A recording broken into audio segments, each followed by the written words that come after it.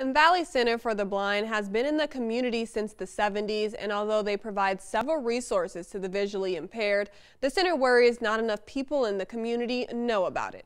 23ABC's Rosara Simone traveled to VCB to learn about all the resources they provide and the new vocational training they're bringing to the Central Valley. Here at the Valley Center for the Blind, they have several resources, including pieces of technology like max detail glasses that can help those who are visually impaired see the TV better.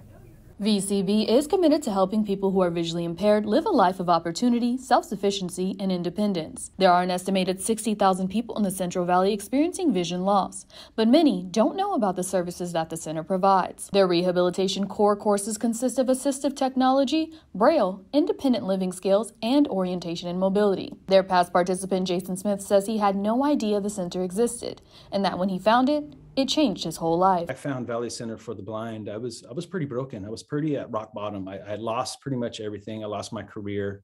I was a single father, and they opened up the doors to a whole new world for me. Smith says thanks to VCB, he learned how to use a cell phone, how to use his computer, and now he even makes podcasts, YouTube videos, and manages call centers. He is also planning to be a part of VCB's newest training program to get even more visually impaired people jobs. Coming up at 11, hear more from Jason about this new program and how you can get involved. In Bakersfield, Rosara Simone, 23ABC, connecting you.